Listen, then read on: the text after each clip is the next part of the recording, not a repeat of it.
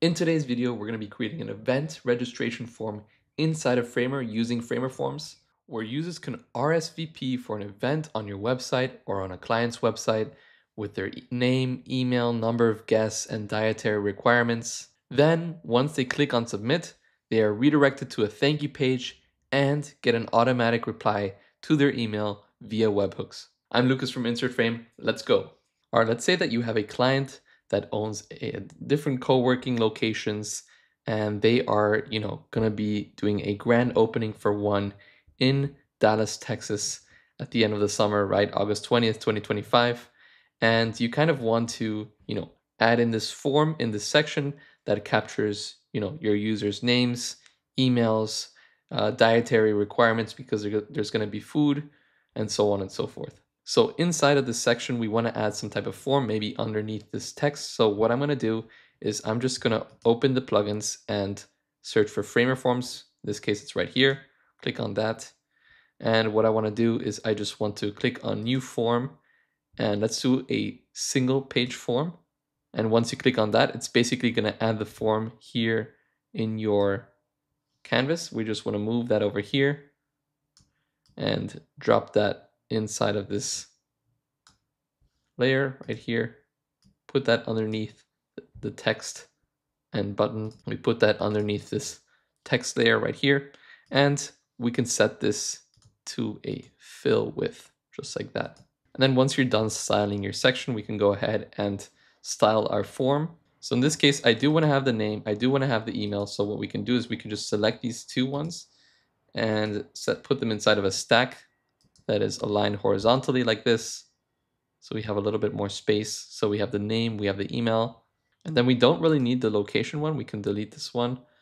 And what we can do is we can open Framer Forms again and look for different types of form inputs that we can add here. So I do want to add like number of guests, and I want to add something like, their dietary requirements, like if they're vegetarian, if they're in a keto diet. Let's see what we can do. So for the number of guests, we have two options. We can either use a drop down maybe, or a text. In the text, it's a free for all. They can write 500, guests. Or in the drop down, we can give them a limit. We can do like, 1 to 2, 2 to 5, or 5 to 10. And maybe that might be something that's reasonable here. So let's just do that. Let's drag in this drop down and make sure that it's on the same level as all of these. So that's perfect. Let's set this drop down to a fill width like this. And for the dietary requirements, I'm thinking of adding some buttons. So maybe something like either an image select or buttons. We can try both just to kind of see. So just to preview how it looks like. So we have the buttons looking like this, and we have the images. Maybe the images would be too much. We can just use the buttons for now. Let's select this buttons stack and set it to fill content like this. And we can do the same thing with the name and the email. We can try to put them in a stack and set this stack like this horizontally. So maybe that might not be the best option. We would have to check, but it's a possibility. In this case, I'm just gonna, undo this and put them under each other like this. Now, before we start, adjusting the text inside of each input and actually, designing this to be a little bit more visible, because I can see that it's kind of dark, let's set up the different, let's make sure that everything is set up correctly for these labels, for example. So we want to give each one of these a specific name, right? So this is going to be the name. That's great. This is going to be the email.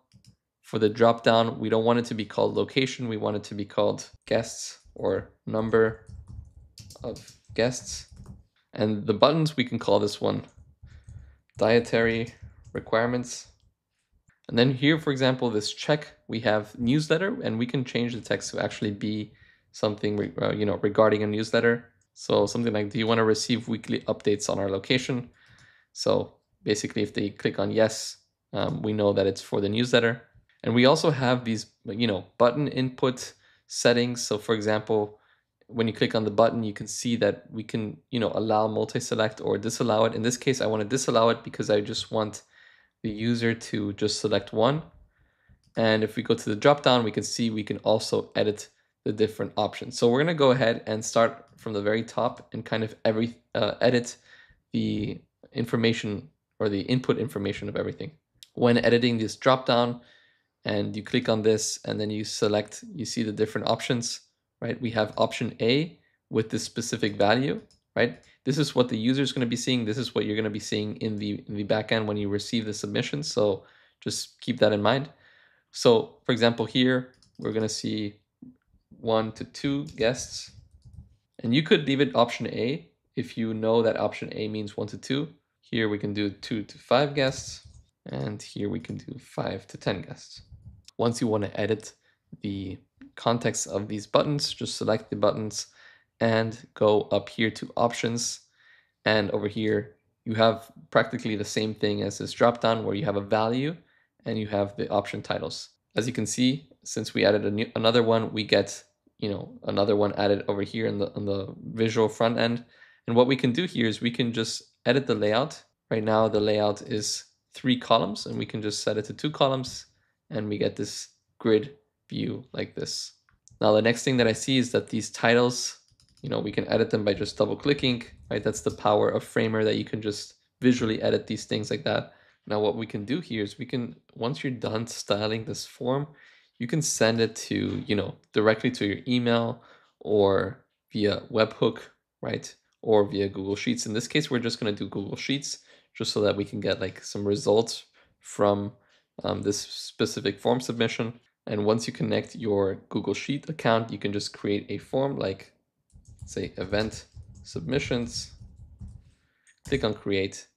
And what Framer does is it automatically creates a, Google Sheet inside of your account called event submissions that you can just open up. And every time someone submits something, it's going to be placed there. We also have the option to redirect over here. So we can click on redirect and we can link it to a specific page. In this case, I'm going to link it to thank you. And then if you look at the thank you page, it's going to look like this. Thanks for signing up. We'll be happy to see you there. Don't forget to check your email for more details. So right now, the user won't get any, email directly after submitting this form. We have to set that up as well. Right now, only, the event organizer will be getting the form submissions inside of this Google Sheet that Framer created. So in this case, we can use something like Zapier to create this automation, right? This automatic response automation. So let's just go up here to create, and let's create a zap.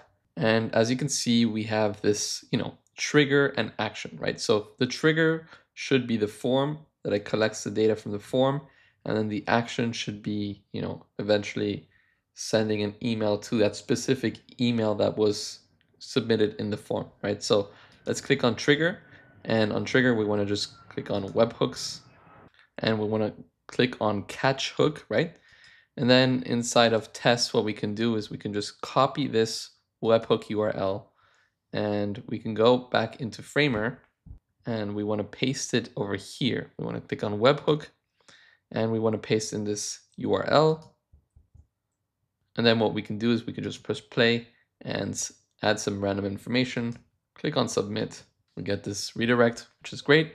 And then inside of Zapier, the test worked. We got this request, vegan, John, newsletter on, number of guests, option A, and perfect. So let's continue with selected record, and we get to step 2, which step 2 should be something like, let's say, Gmail. And we can select send email, right? And here you want to basically connect your company or your client's email. Then we click on continue. And here, 2, let's just click on this plus sign, and we want to choose this email. We can CC someone if we wanted to. We can choose our own email or our client's email.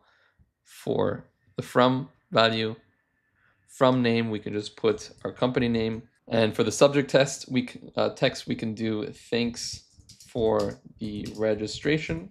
And the body type, plain, is fine. We can also choose HTML, which allows you to add more customization with code, but let's just do plain.